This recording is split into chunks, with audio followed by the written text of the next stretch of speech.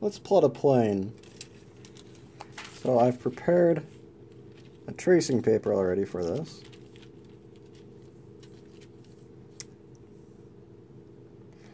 Alright, and let's plot a plane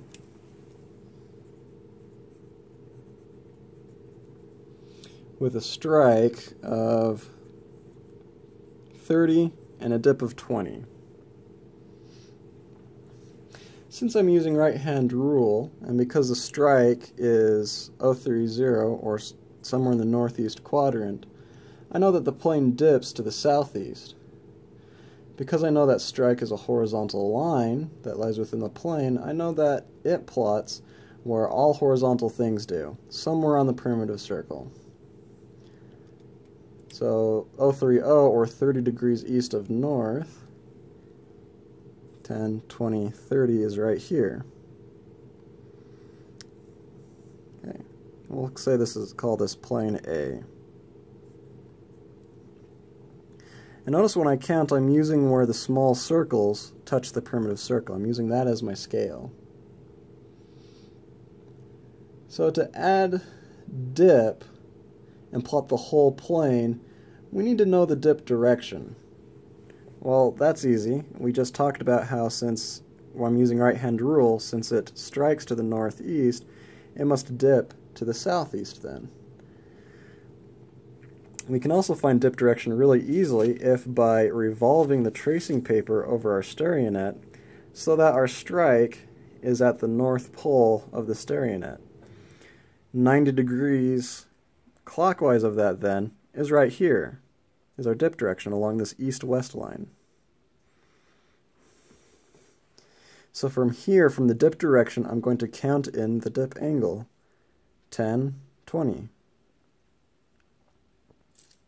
So there's where dip plots on the stereonet. So a plane is a flat surface. Well, remember when I'm looking at a stereonet, I'm looking at the lower hemisphere. Okay. Well, if I have an entire surface coming in, that surface is going to intersect with that lower hemisphere in an arc, or it's going to look like a great circle. So I'll go ahead and draw out that great circle now that connects strike to the dip.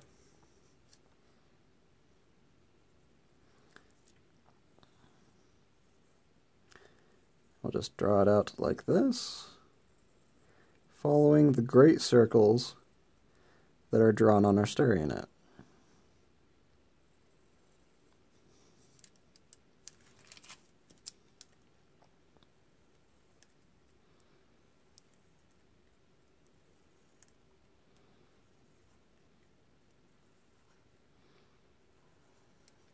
There we go.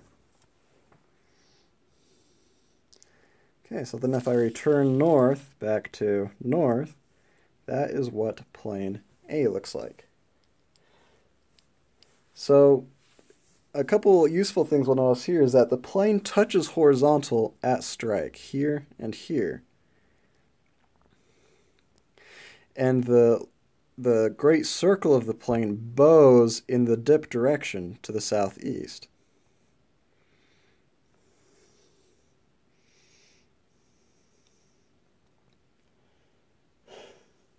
Let's plot another plane.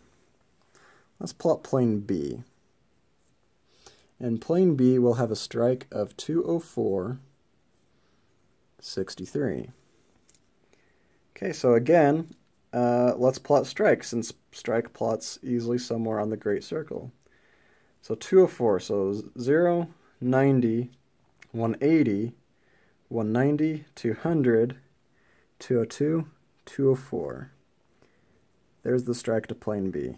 I'll make sure I label plane A as well.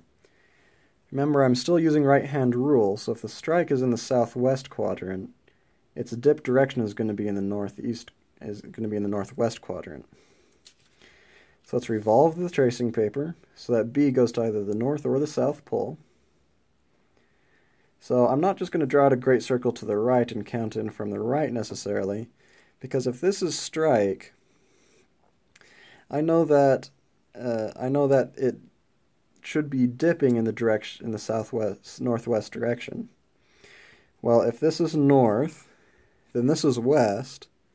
So this is the line that I'm going to count in. I'm going to count in from this direction, since this is in the northwest quadrant. This, on the other hand, is between east and south, so counting in from here would be counting in from the southeast quadrant, completely opposite of the dip direction of this plane. So let's count in from here. 10, 20, 30, 40, 50, 63.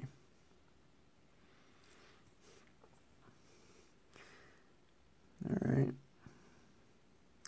And I'll draw in that great circle.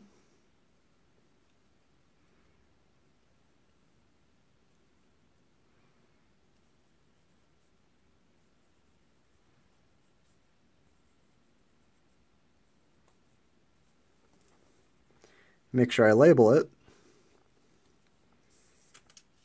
And I'm done. Now that I've drawn two planes, let's quickly check ourselves, make sure we drew these correctly. You have a couple of ways to check yourself. The first question is the strike in the correct quadrant? So A should be 0, 3, 0, which means it should be close to north in the northeast quadrant. Well, that certainly seems to be true. How about B? B is striking 204. Well, 204 is close to south in the southwest quadrant, which is true. So check on both of those. Next question is it dipping shallowly, or the same as this number here?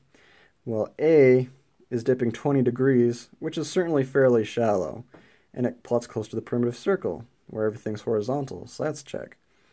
B is much steeper. It's dipping 63 degrees, and it plots a lot closer to the center of the stereonet, so that's a check. Next is the dip direction. Well, A should be dipping to the southeast quadrant, and the plane bows out in that direction, so that's check for A. B should be dipping in the northwest direction, which it is, so check for B. Doing these checks not only helps you make sure that your data is plotted correctly, but also gives you practice reading a stereonet. And the more you practice, the faster and more reliable you'll get with understanding a stereonet.